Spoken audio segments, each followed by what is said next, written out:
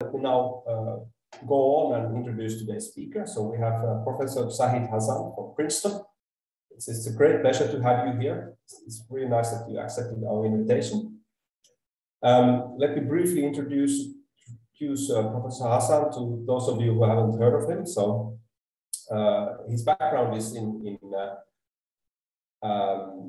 well, he did his PhD in Stanford, 2002, working at the SLAC and Stanford National Accelerator Laboratory and the Brookhaven National Lab, looking at things like charge dynamics with high energy X-rays and that sort of stuff. And then subsequently, he was a Robert H. Dickey Fellow in Fundamental Physics at Princeton and had several extended visits at the Bell Labs and the Lawrence Berkeley National Lab before he joined the faculty at Princeton University. And I think he has been there ever since. And since 2017, he holds the Eugene Higgins Professorship at Princeton University. Professor Hasan's research is focused on fundamental condensed matter physics, either searching for or in-depth exploration of novel phases of electronic matter.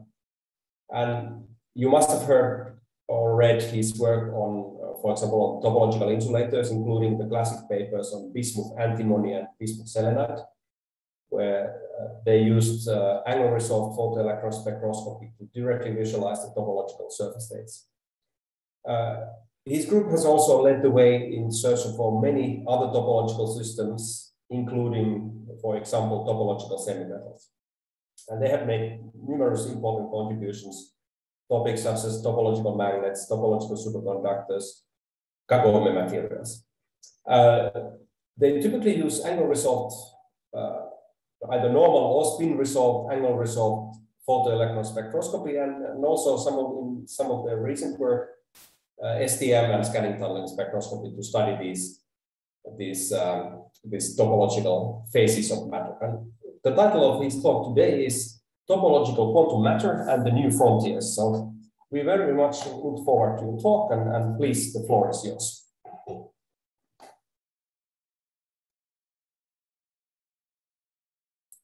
I think you are still muted, so. Okay, thank you. It's wonderful to be presenting our results here. Thank you, Peter and others, for organizing this colloquium series. So I am going to talk about some recent developments on topological quantum matter, mostly focusing on topological magnets. So the talk is organized in a way that I will introduce, since this is a very broad audience, I will probably 1/3 or 1/4 of my talk is a broad introduction to topological quantum matter, including an overview why this field is interesting and what is the future ahead, and mostly with a focus on topological magnets.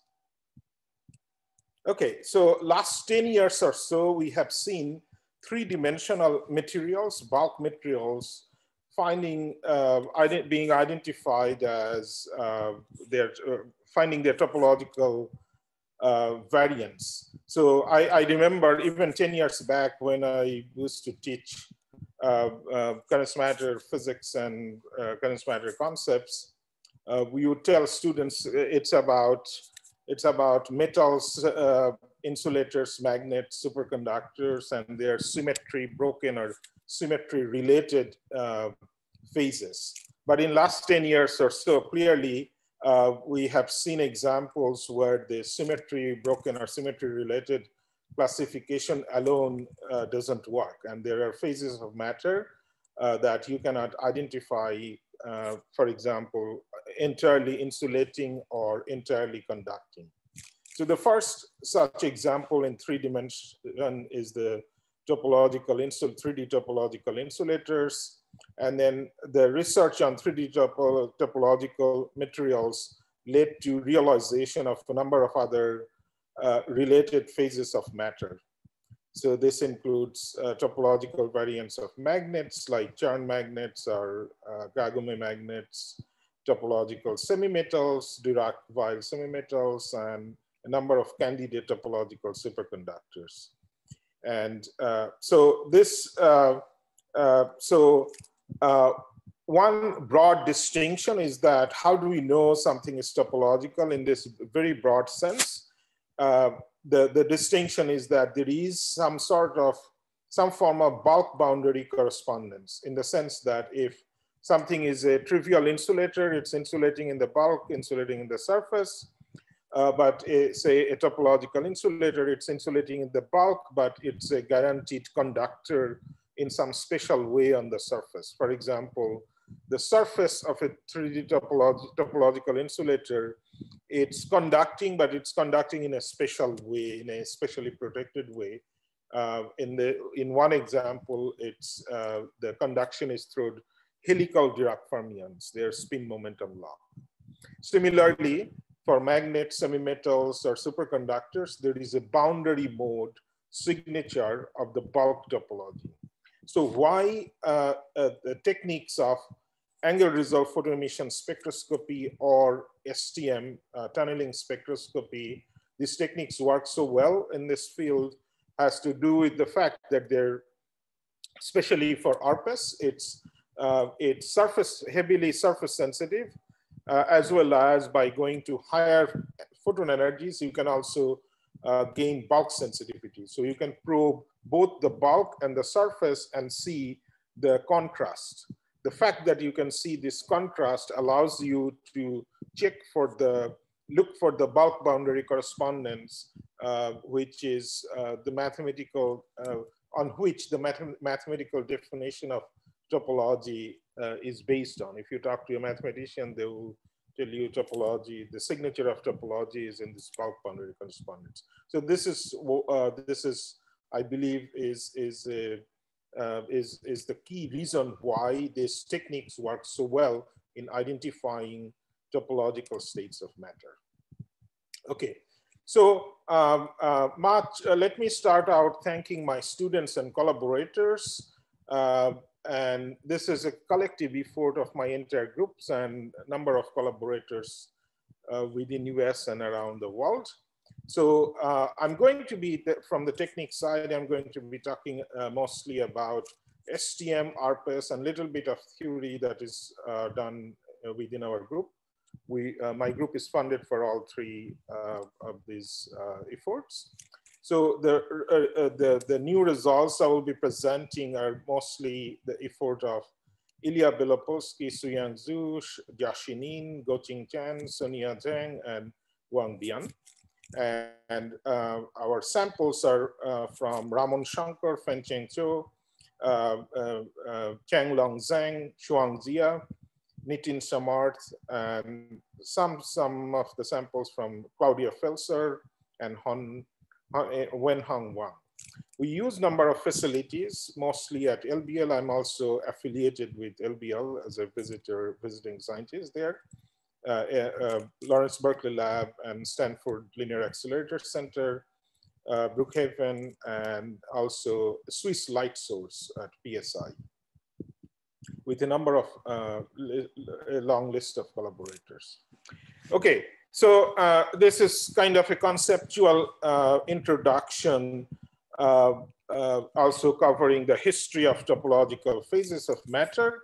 I think the fun started with the quantum Hall effect in 1980, that if you take a two-dimensional electron system or a very thin metal type of thing, very clean, apply a magnetic field, you get Landau quantization, you get the quantization of orbits, and then you create a gap, depending on the Fermi level, you create a gap in the sample. So in other words, in the presence of a strong magnetic field, the metal can become an insulator. But this is a special kind of insulator that it can have boundary conduction through the edge, this skipping orbit scenario.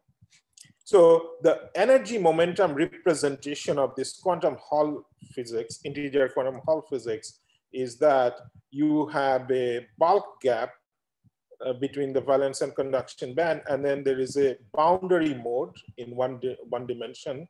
There's a chiral edge state. It propagates in only one direction. So in other words, in the K plus direction, there is a state, but there is no K minus.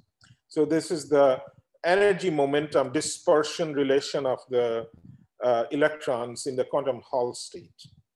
So, and this quantum Hall state is described by a single topological invariant. This is the Chern number, and which is a special, I'll talk about invariants technically a little more in the next slide, but for now, let's just stick to it that this is this 2D topological insulator.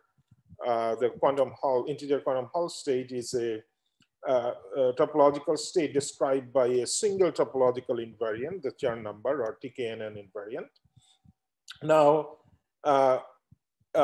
since then, I think even in the 80s, people started to think about, Haldane, for example, my colleague at Princeton, started to think about whether without a magnetic field, you can create some sort of, by the band structure alone, you can create a Chern number in the system. So that's the well-known Haldane model, or quantum anomalous Hall state. And then if you take 2 copies of Haldane model at spin orbit, you get a quantum spin Hall state, the Kane-Meili state. So these are all, in some sense, variant or combination of the integer quantum Hall state. So the energy momentum relation in this case, because now you don't have magnetic fields, so nothing is breaking time reversal. So then you should have a time reversal invariant band structure, time reversal invariant state. So you you achieve that by adding, by combining 2 integer quantum Hall state spin up and down. So then you have right-handed chiral edge state and then left-handed chiral edge state, spin selective, right? So then if in an energy momentum dispersion relation, you get a crossing, and this crossing is protected by also by a single invariant. In this case, it's the Z2 invariant, which depends on the parity of the eigenfunctions and state. So then from a dispersion relation point of view, and this can be achieved in the presence of spin orbit, the relativistic term in the band structure naturally present. So you have to look for those insulators in the heavy elemental solids. Okay, so then this crossing is protected, and the low energy excitations around this crossing will follow the Dirac equation. So this is how Dirac fermion and all that started to appear in topological physics. That was not in the 80s. The quantum Hall physics people were not talking Dirac fermion in the 80s, but with the spin orbit 2D topological insulator, the Dirac equation became relevant. So then once you have the Dirac experimental realization of Dirac fermions, then much of the QFT quantum field theory effects can be realized in solid. So that was the beginning of the fun. But then this is, the QFT is much richer in 3D or higher dimension, like string theorists know that very well. So, but the question is there a higher dimensional topological insulator that's not an analog, that's not a simple stacking combination of the 2D state? Meaning that, is there a richer topological, new topological state in higher dimensions, which is not described by a single invariant? For example, if you take a 2D topological insulator of any of these kinds, and you stack them in the 3rd dimension, then this edge state that lives on the edge or the boundary, they will also stack. So the edge state will become a surface state of the side surface, but there will be nothing on the top and bottom surface, right? So in other words, this will still be described by that 3D version of a version created out of 2D topological insulators will still be described from topology point of view by a single invariant.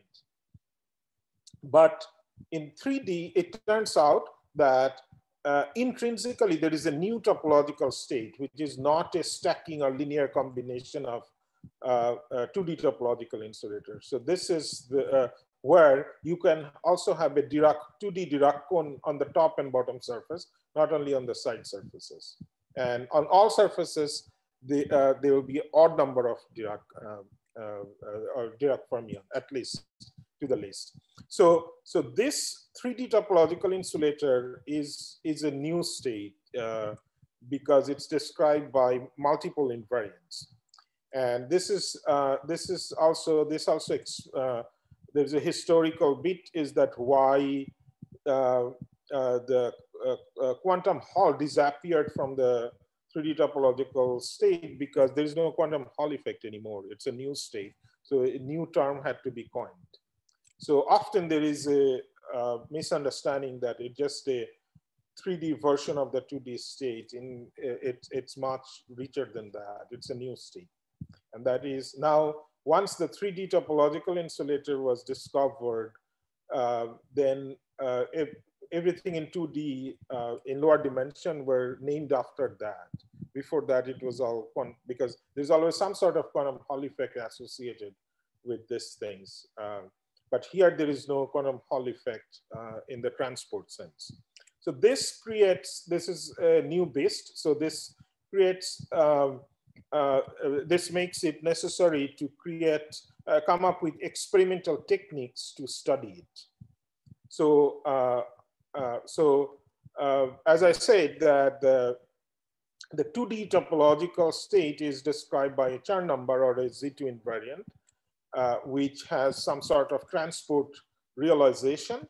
But in 3D, there are 4 topological invariants. So that means in 3D, there are 15 plus 1 distinct insulator. And of them, 15 are topological, all in different ways. So how do you do that? How do you experimentally identify that? So this is a new challenge because now the transport community cannot access that sort of thing, because these invariants do not come something like a transport quantities prefactor or some transport coefficient. So these invariants also do not necessarily lead to quantized transport. So, but these invariants they are related to the wave function, electron degrees of freedom, or electronic wave function. So, so our solution to the problem, or the way we address this issue, this theoretical experimental issue, is that these invariants eventually they are made up of all the degrees of freedom electrons can have, meaning that energy, momentum, all the quantum numbers it can have, the energy, momentum, and spin. So if we can decisively, uniquely image energy, momentum, spin on the edge and on the bulk, and see how the contrast and then how they connect, then we have established what mathematicians call bulk boundary correspondence, identifying topology. So our experiments are directly tied to the topology itself. So I don't want to give an impression that there is no response function aspect of it. Yes, there is response function, for example, but it can only give you one invariant, the first invariant. So you can do magnetoelectric response and then watch its quantization, and that is one way of finding one invariant. But these rest of the invariants, there is no response function connection to this invariant. So it's only spectroscopy that can give you a complete description of the 3D topological state. So now going back to the first slide I showed, that why my techniques have been so successful in identifying topological states is rooted in that bulk boundary correspondence. So this is all these are spectroscopic images that decisively probe those invariants. So I'll give you one example before I move to the new result aspect of my colloquium.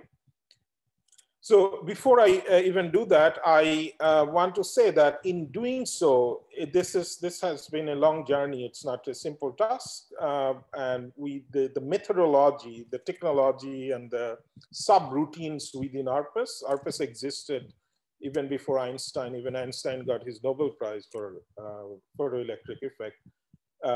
But what is new is that we have to realign the technique, introducing various subroutines, methodology, or instrumentation algorithm to probe the topological states precisely. And that development happened over the last 15 years or so. And I'm not going to mention those things in detail. If you're interested, you can find it in my website, or you can find it, part of it is in my review in Modern Physics 2010. This review is actually 2/3 about these things. Very little theory is there. So although it's cited by both theorists and experimentalists, but it's mostly an experimental review. Okay, so the first example, which will align you to the type of thing we are doing. So we are shooting photons and taking electrons out, measuring its energy and momentum in different directions. So if we do that on some of the bismuth compounds that we have probed in the early days, we can in situ prepare this to to keep the Fermi level inside the bulk gap of this material. So it's so we can only probe the surface state. And then when we look at the spin, we see that if K plus is spin down, K minus is up. And so this is true for any diagonal cuts across the Fermi surface. And there's only one non-degenerate Fermi surface on the surface. And there is no second Fermi surface in the interbrion zone, meaning that it's not Rashba. Rashba comes with a pair. So now we can also probe this at by placing Fermi level anywhere in the gap, or by just imaging the whole thing if the state is below the Fermi level. So, and then we can image the spin texture at each energy. And we see that above the Dirac node in this material, there's a chirality change, momentum space chirality change of the spin texture. So this suggests that this is a non-degenerate line of different character. So then, and then at the Dirac node, there is 0 DOS. This is a spin degenerate case. So one way to interpret this is that we consider a K plus moving to the, meaning moving to the right, spin down, K minus moving to the left. And that's all the degrees of freedom we have in this surface. So how do we know, so if you think of how much the phase is carried by electrons being transported by such a Fermi surface. So we can think of it that like we take a spin and wind it by 360 degree. And so the spin being a spin half, electron being a spin half object, you need to move it, rotate it by 720 degrees. So that means we have half the rotation here. So that means the Berry phase here is pi. So the topological invariant in this case is Berry phase divided by pi. So it's 1. So that means the topological invariant is non-zero, it's 1. So if you would have a Rashba type of thing, you have another thing, then you would have 2 pi, then so invariant would be this mod 2, so then that would be 0. So this tells us that this is topological, and this is one way of measuring topological invariant. So so then we can do that for, we see that this is true, the invariant or Berry phase is pi, as long as you are inside the gap. Once you are outside the gap, it's not well defined. So that means throughout the gap, surface is conducting, and the Dirac fermions carry pi Berry phase, and they're always spin momentum locked. So the consequence of spin momentum locking is that now the U-turn is not possible. electron, let's say if you confine on the surface, on the, say on the edge, which we can probe with STM, then the K minus electron trying to take a U-turn is not possible. This upstate is not allowed here. So that means the absence of backscattering, which can also be probed by STM directly by looking at QPI. So that means the backscattering is forbidden as long as time reversal symmetry is not broken. Okay. So another interesting thing about these materials, we found that these all these topological properties I described so far, they all survive up to room temperature. So then these are, I would say these are first observation ever of topological electronic phenomena at room temperature without magnetic field. So this is quite a bit of contrast with respect to the quantum Hall community, is that where the physics is, topological physics is confined at low temperature and high field. So now with the observation of room temperature, spin momentum locking and pi Berry phase and helical spin texture, it gives you a first clear evidence that this type of topology survives without magnetic field at room temperature. So why is this? This may not be surprising for theorists, but it's interesting for experimentalists, because now if you don't have to deal with magnetic field, you can do a lot of other things, especially find its way to potential application, device applications. You need to be operating at room temperature, and having magnetic field is problematic. So zero magnetic field, room temperature effects are the first step toward application. Okay, so shortly after those demonstrations, there are a lot of follow-up work, and much of condensed matter physics was happening on these topological insulators like magnetism, quantum Hall. You can then look at the quantum Hall effect of the surface electron gas, superconductivity, topological phase transition. All of that was happening, Kondo physics. So both in theory and experiments. And now you can see that this is my slide from 2011. It's 10 years ago. So you can see that this topological materials in 3D, it really opened up the field for wide-ranging studies. So what is even beyond that? So I'll focus two aspects which keeps moving forward further. So one exciting thing is once you have a isolated Dirac fermion, which was not possible, which was not there in graphene, because graphene has 4 Dirac fermions. So topological insulator surface is like 1/4 of graphene. So you have an isolated Dirac fermion, single Dirac fermion. That's exciting, because then, as I said in the beginning, then you can realize many QFT related effects, many other solutions to the Dirac equation. Prominent ones are the half fermions. So for example, Weil fermion or Majorana fermion. So one can, in QFT or Dirac equation, one can think of Dirac fermion as a pair of Weil fermion. It's a very simple construction you can decompose. So you can say that a pair of opposite chirality Weil fermions make up a Dirac fermion. And you can also think of Majorana as those are the when you look for real solution to the Dirac equation, then those half fermions are Majorana. And since you are these are real number solutions to the Dirac equation, wave function is real, then a complex conjugate is the same number, real.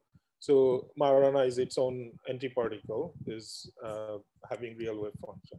So much of the subsequent research from topological insulator Dirac fermion that we demonstrated opened up research for Weil, Marana, and more. I mean, I mentioned other things, but these are the two directions of research that keeps moving forward.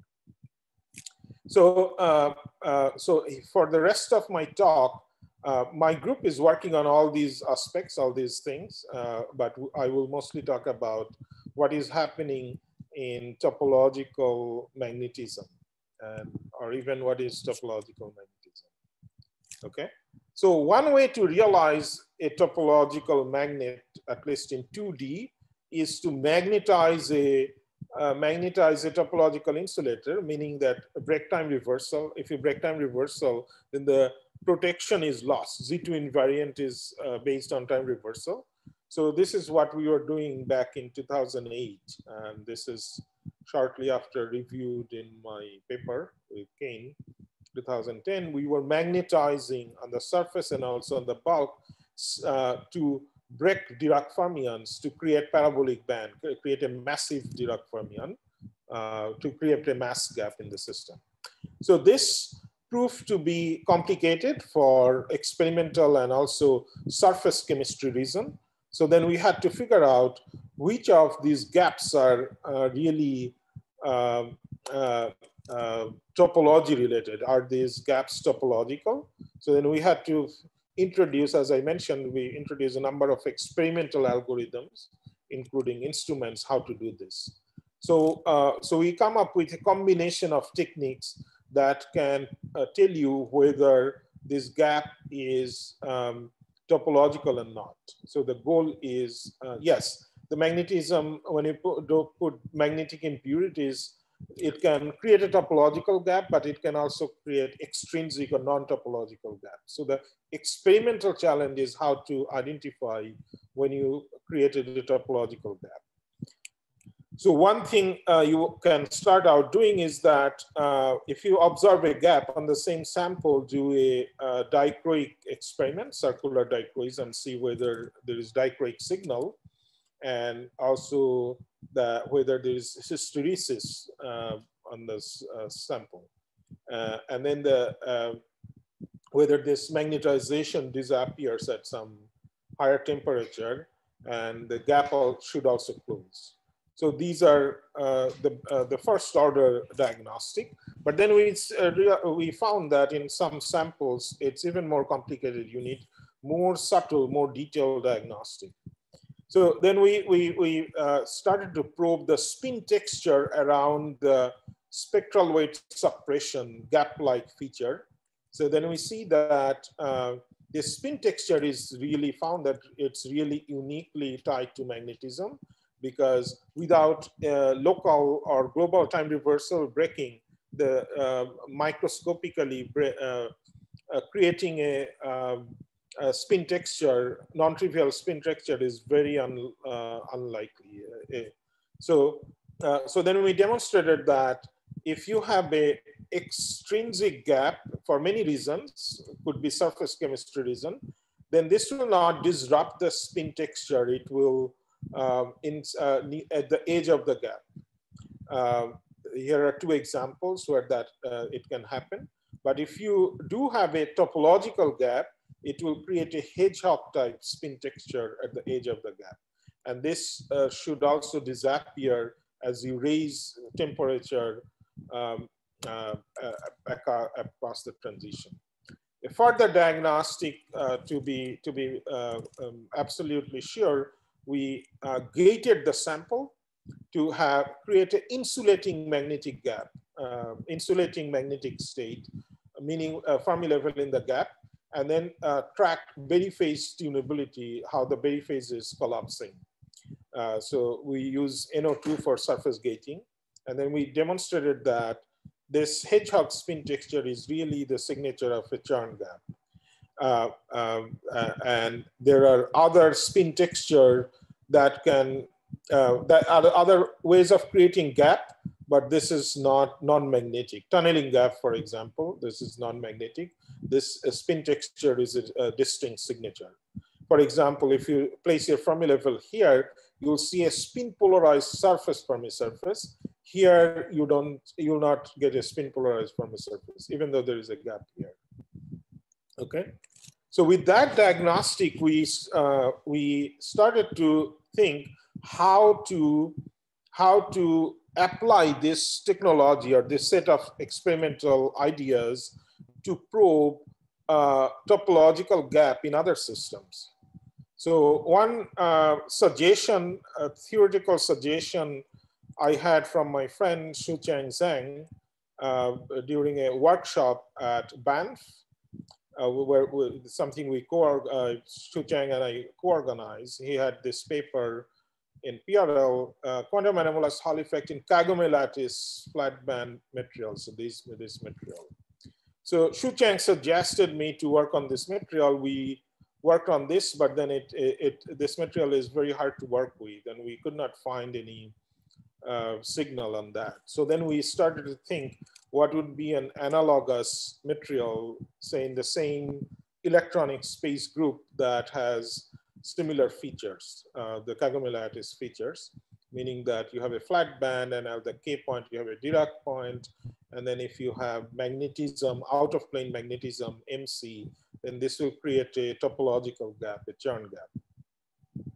So this was our transition from Chern magnetism, identifying Chern gap, topological gap, and then applying it to Kagome lattice.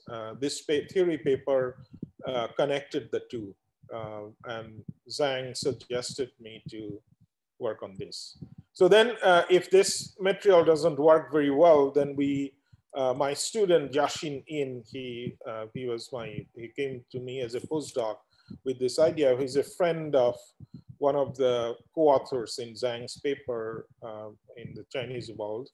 And he wanted to study this iron tin materials. He came to my lab, and then, so the idea here is that this is a very complicated material system. How do we know that we are looking at the Kagome bands? Because it's not just Kagome, this is the ideal thing, but there are other things. How do you identify? So then his idea, Jashin's idea was that let's do STM. Then we can, we'll sometimes cleave on the Kagome plane and non-Kagome plane. We'll create a contrast because STM is extremely surface sensitive. So in other words, he did the first Kagome resolve measurement on these compounds. This is published in Nature in 2008. There's same year, a little bit earlier than us, there's also transport result by Tchaikovsky. But the transport result suffers from that same problem. This compound has many, many bands. How do you know you're actually probing Kagome band? So this is what Jashin demonstrated, that by exfoliating or cleaving, you can identify Kagome band. So one surprising thing we found that this material, in a Kagome system, you would think it's six-fold, but it actually, STM shows that, QPI pattern shows that it's two-fold. And then when you apply a field, in-plane field, then the two-fold axis rotates with the field. So in other words, and with STM, we can see that it's not lattice that is two-fold, because we can do topography, STM. And then when you apply a very strong field out of plane, the six-fold electronic structure reappears. So that means there is a strong electronic nematicity in the system. Finding electronically nematic system is not new in condensed matter, but what is new, or the first here, is that finding a system where you can control the nematic axis with an external field. So this is the first example of a nematic system that you can control with a magnetic field. So in other words, clearly we were just looking for Chern gap and Kagome physics in the Chern gap, topological gap system, but we found more because we found many body effects here. But as I said, this material has too many bands and it's too complicated to isolate, explore Kagome physics or topological physics. So this is a time I want to review a little bit what was happening by other groups in the kind of the brief history of the field, the topological magnetism in 2D, we first demonstrated this topological gap, Chern magnetism, through spectroscopy on manganese doped bismuth TIs. But the edge states are not accessible to experiment. Landau level not resolved in transport. We just saw the gap. There is a Chern gap, but we could not do more. And then a year later, chromium doped bismuth based TIs, Chikun Shui group in Tsinghua, they observe quantum anomalous Hall state at very low temperature. But the Chern gap is very small, like a millivolt or sub-millivolt. So you cannot do spectroscopy or any more detail or anything. So you just see quantum anomalous Hall quantization, but you don't learn more beyond that. So in 2018, then we observed this Chern gap using spin, STM spin QPI, but the edge states are not accessible. Anomalous Hall effects seen in transport by the MIT group, they also did not find edge state or Landau quantization, any of that thing. But finding edge state is important to prove topology, as I said, in the bulk boundary correspondence. So that was the status of the field. So then at that point, the goal was to identify or make a 2D Chern magnet in the quantum limit where edge states are accessible, Landau levels accessible, and Chern gap is large, ideally more than 25 millivolts, so that you can have room temperature operation. As I said, in the 3D topological insulator, we showed that this topological effect is possible at room temperature. We want to show that also with the topological magnet. So that means you need a large gap topological magnet and all these accessibility. And also in the interacting limit, there might also be some quantum many-body physics like Kondo lattice physics type of thing. So guided by our past experience on decade-long experience on topological magnets, we then in 2019 discovered a new Chern magnet. It's 166 family. So this 166 family is interesting because it is built in. It has a the rare earth is terbium. It's a built-in out-of-plane magnetism, which is not the case with rest of the compound. And there's another lucky match. The second lucky match in the system is that it can be prepared extremely clean. You can see that there's no single defect in this view. And Kagome magnets have been studied by many groups, including us.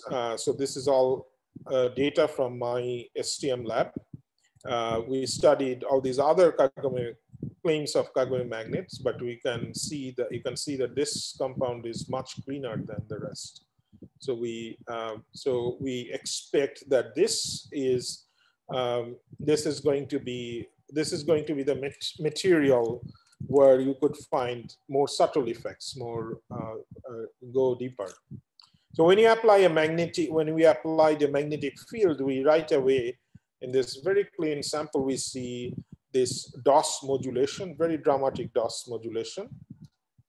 As I said, with STM you can isolate other bands you just cleave on the selectively probe the Kagome layer. And when you look at the non-Kagome layer, we don't see the DOS modulation. So that means this DOS modulation is related to the Kagome layer. So that's very interesting. And then when we explore the full detail of the DOS modulation, then we can look at the spectral line shape. We see that the higher Landau levels are nonlinear, clearly signaling Dirac physics. As you know, the linearity would imply parabolic band. So now we can fit this Landau level structure with a massive Dirac fermion quantization rule. And then we can extract the parameters of the system that the Fermi level at the Dirac point is 130 millivolt away from the Dirac node and Fermi levels are 130 millivolt away. And the gap is 34 millivolts, which is good. So now we can, as I said, that this is all this is telling us, STM here, Landau quantization and nonlinear higher Landau levels, it's telling us there's massive Dirac fermion in the system. So we're back to the same question, meaning that is this topological, is this gap topological? So how do we resolve this time without RPES?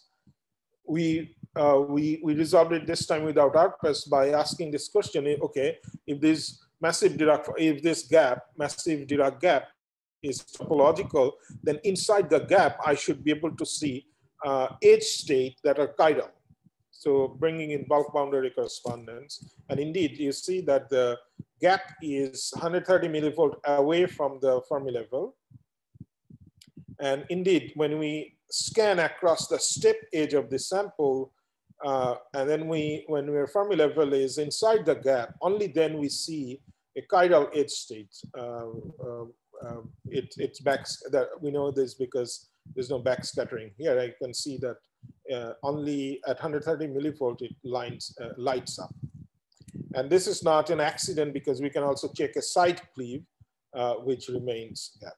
So in other words, it's a remarkable thing that by fitting these data, we extract that this number 130 millivolt, that's a extraction from based on analysis. And then we do experiments, go to 130 millivolt, we find the chiral edge mode there. So that means there is this gap is topological. This does not necessarily mean it's in the quantum limit. But now that we can, we know the microscopic parameters, we can drive it to the quantum limits. So this is also consistent with anomalous Hall transport. If we fit anomalous Hall transport, we also get a 34 millivolt gap and 130 millivolt shift of the Fermi level. And this is a remarkable agreement between STM and transport. So this is the advantage of doing a spectroscopy that, unlike in the transport, you just see quantum anomalous Hall effect, but you don't know the microscopics. Here is that since we know the microscope, how to further engineer the system to bring it to perfection, bring it to room temperature.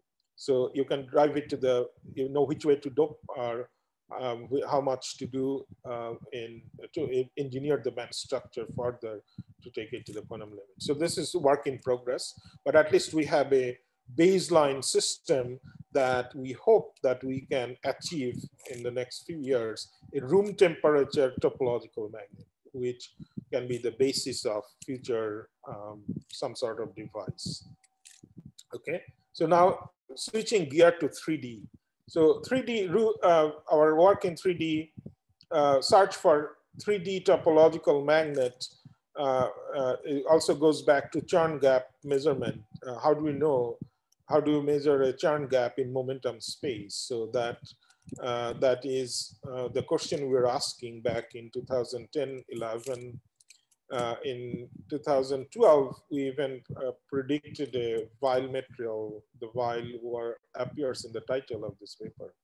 So in 2011, we have the science paper, Suyang Zhu, where we showed that how do you go from topological insulator to a band insulator, even if you have spin orbit. So there's a band inversion transition. So the gap will close at some point, it will create a 3D Dirac fermion. So you go through a 3D Dirac semi-metal phase.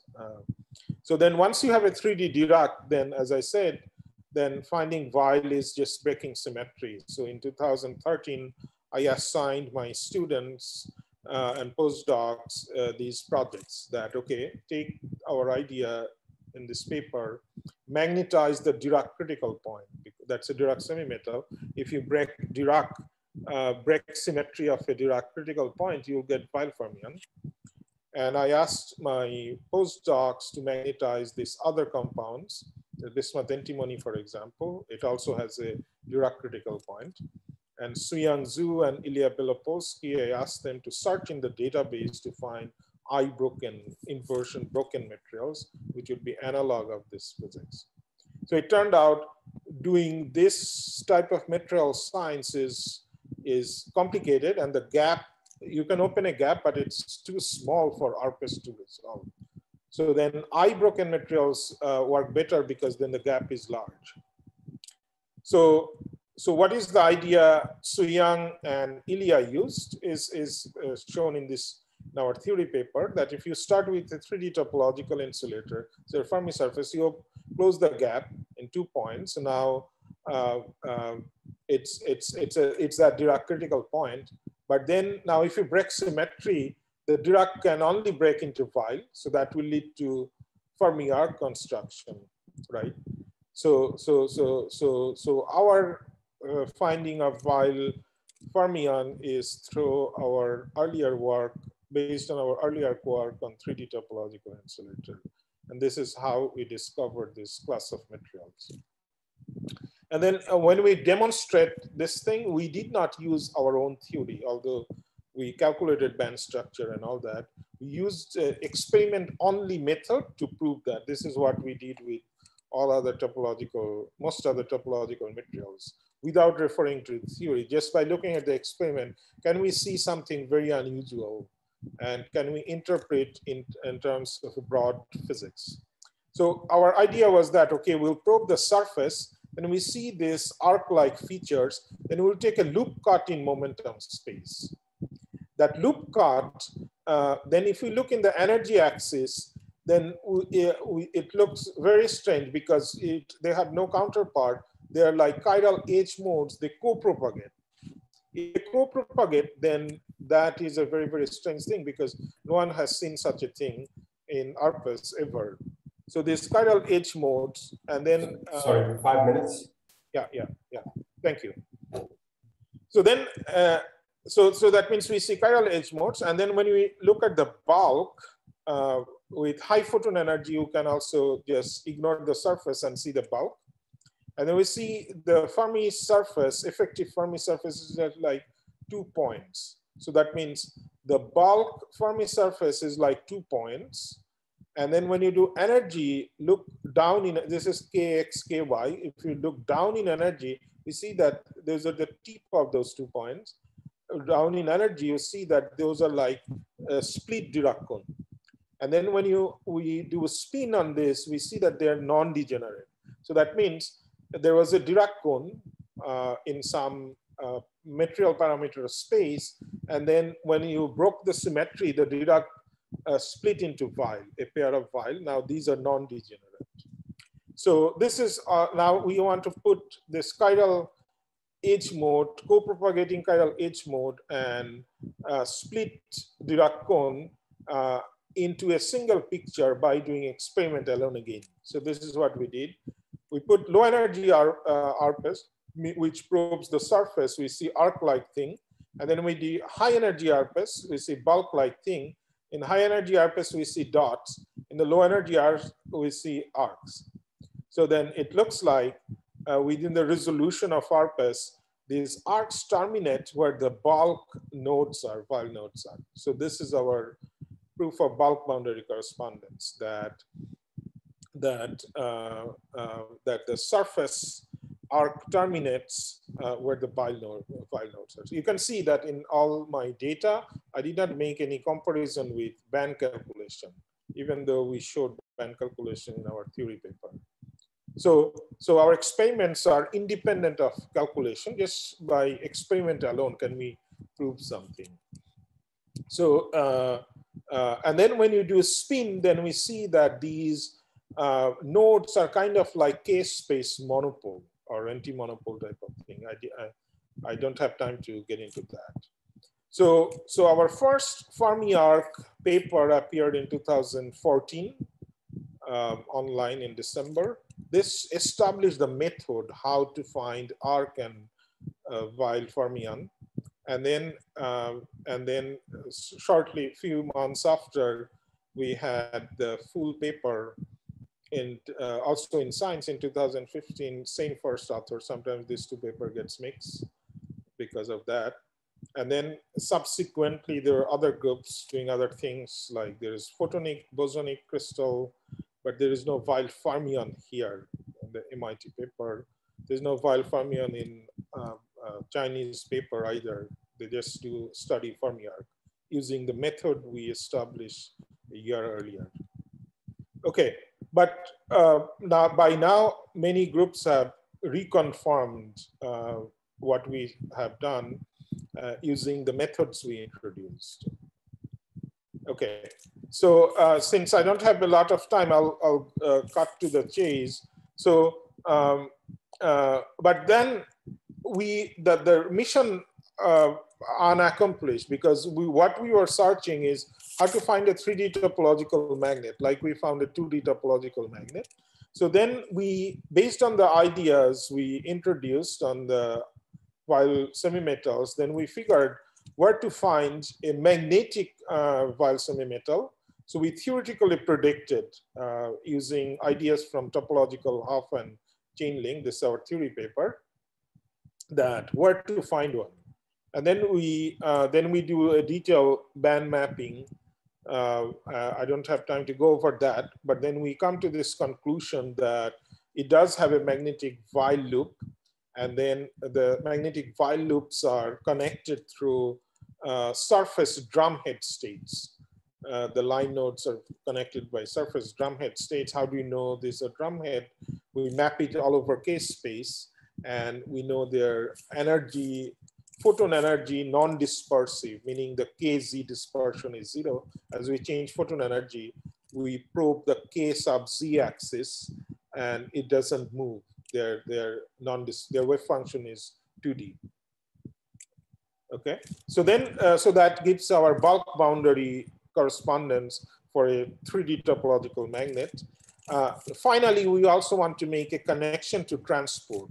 Okay, so now I showed all these bands. Why should you believe me? How do you know, or how do I know that I did not miss a band? In a multi-band system, it can happen. In spectroscopy, you could miss a band. So I devised a test here. I said, okay, so let's take the 3D Fermi surface of this system and take the parameters to optimize the DFT calculations. I mean, the DFT modeling. If we know that, then we can, once we optimize that, we use that set of parameters to calculate the Berry curvature field. So this is my Berry curvature field map. Now, once I have Berry curvature field map, which is taken directly from ARPAS, now, and also from ARPAS, I know where is the Fermi level.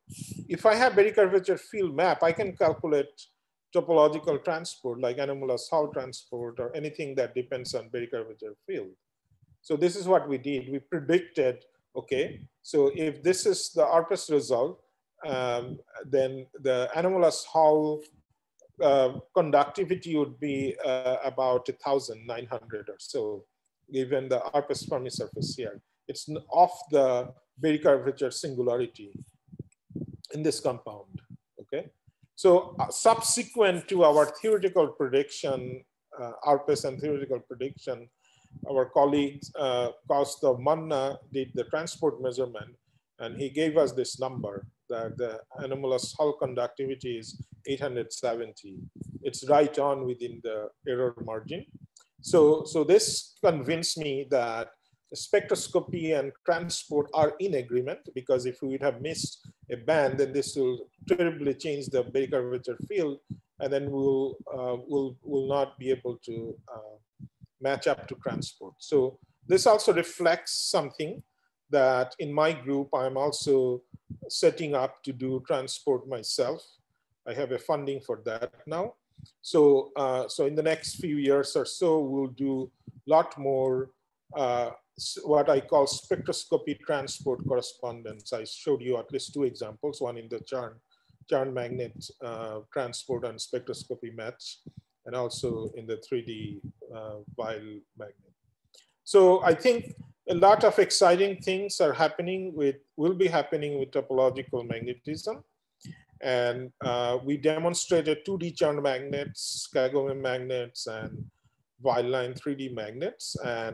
And as we explore more and more materials, many body effects are naturally showing up unpredicted. For example, nobody predicted this nematic Kagome magnet or its quantum control, field control, which could find some device application. And also this finding a way to use spectroscopy to map the quantum geometry of a quantum material and make connection to transport. So these are all exciting new frontiers. I think they're exciting times ahead. So I sort of tried to present in a broad overview sense. Presentation was kind of in a broad overview sense because the audience is broad. But if you want to know more deeper technical details, we have a number of review papers that you are welcome to dig into. Thank you.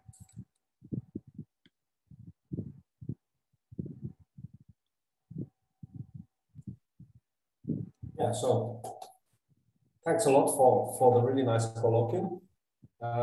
Then we have some time for questions. So please, you can either raise your hand or you can type it in the chat.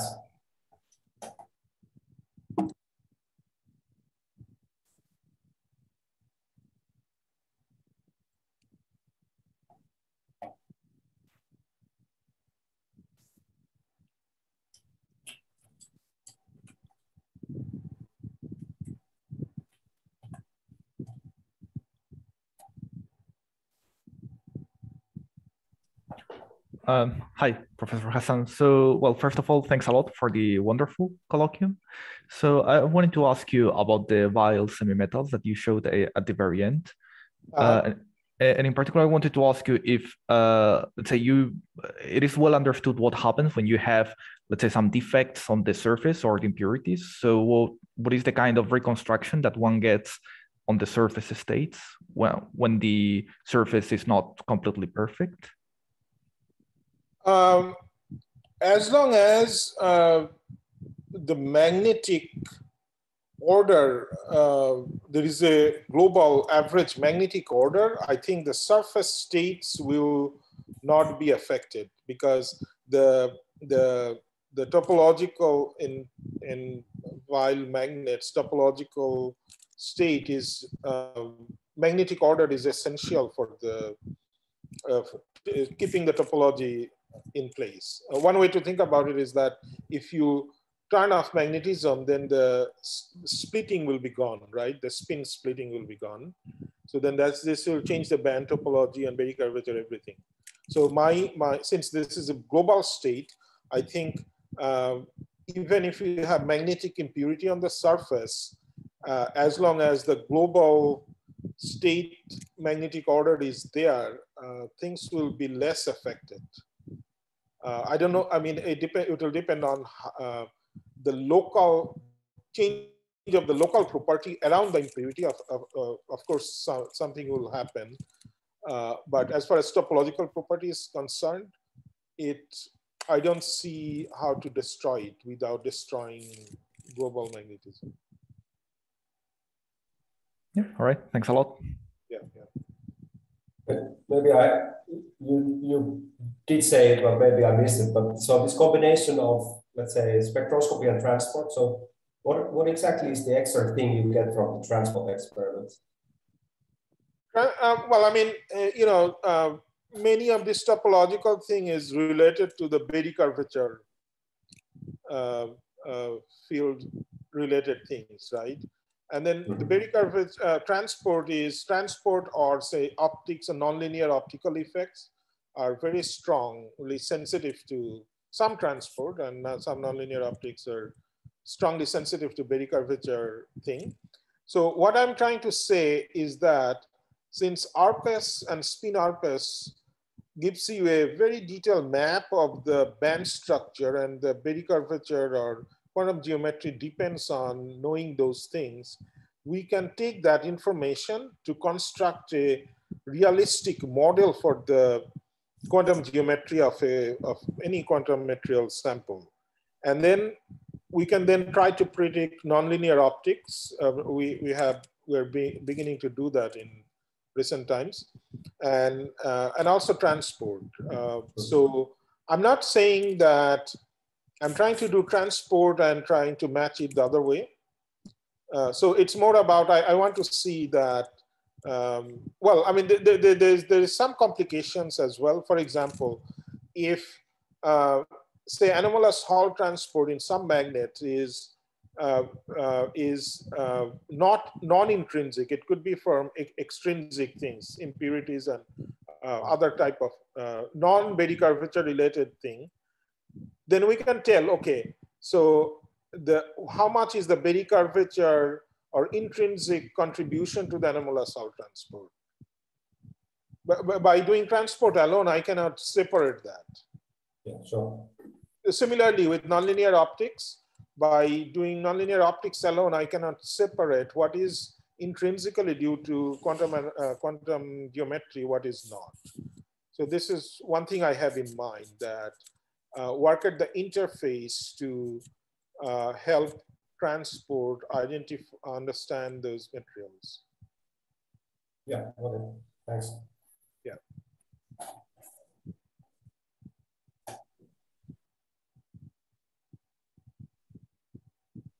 So a broader goal is to find materials or optimize or create materials that can operate at room temperature. So as I tried to resonate that it's possible in principle, it's possible to do room temperature 3D topological insulators. It's possible to do room temperature vial magnet, like the last one, it also operates at room temperature.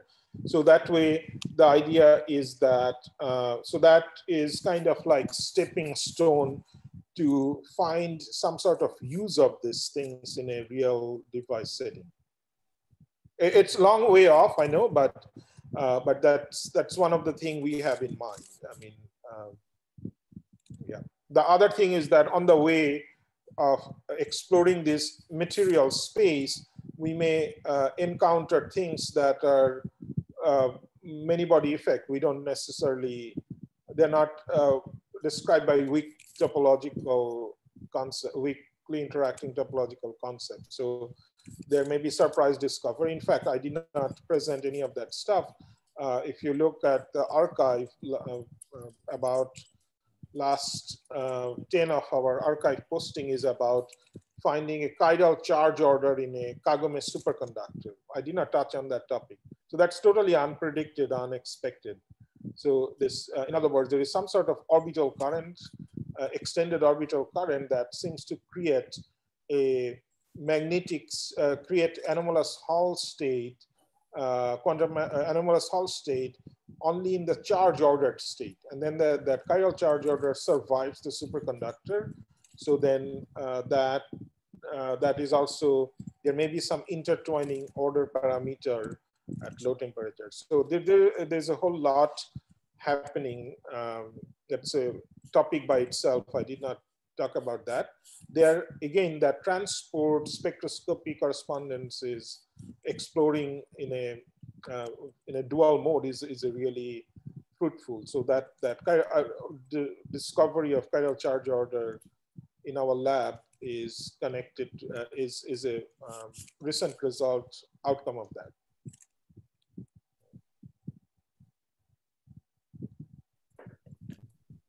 Hi, and if I may, I would like to ask one more question. So regarding, yes, so regarding this point of room temperature churn insulators in the Kagome lattice, so is it understood what is, let's say, the limiting factor in current materials? So I mean, of course, one needs some specific interplay between exchange coupling and spin orbit coupling. So what is it limiting? What is the limiting factor now? Is it spin orbit coupling? Is it the exchange coupling? Or is it more some, let's say, the complex structure of the electronic structure? Yeah, that is a very good question. I think let me mention something that's peripherally related, not directly answering your question. So what seems to be more serious challenge is that you can find a material. Let's say you identify a material based on space group and all that, magnetic space group and all that, and then you do a DFT or first principle calculation, and you find that the Chern gap, let's say, is large, let's say 30 millivolts. There are other a few materials like that, but the main challenge is that in many of these materials, there is another band that crossing the Fermi level. So in other words, the gap is not a pure gap. So only a subset of band creates something. So the main challenge of finding a room temperature charged magnet operating in transport alone is currently the main challenge is how to clean up, how to engineer the band structure to get rid of the irrelevant bands that make the gap, the effective gap non-zero. So that's it. And what you asked is a very good question. That optimization, I haven't seen a rigorous theoretical work on that optimization. Now I'm trying to answer your question. That is the question to ask. That is the main key question, that how can we optimize it further, or what are the parameters that that will give us a more guided search to optimize it to room temperature. That I don't think there is a comprehensive theoretical work yet.